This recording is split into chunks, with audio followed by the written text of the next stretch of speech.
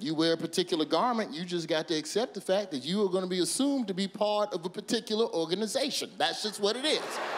I love the color blue. I love wearing blue. But the Crips have informed me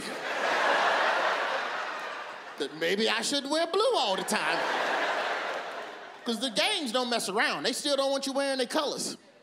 You can't wear the blue, which make me mad. Damn, brother, I'm 38 years old. At what point can I wear blue again, sir?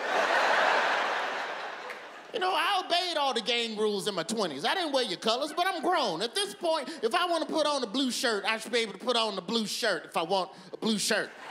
But they don't do that. The Crips get in your face. Yeah, what hood you claiming, boy? What hood you... Sir, I'm claiming adulthood, okay? That's my hood.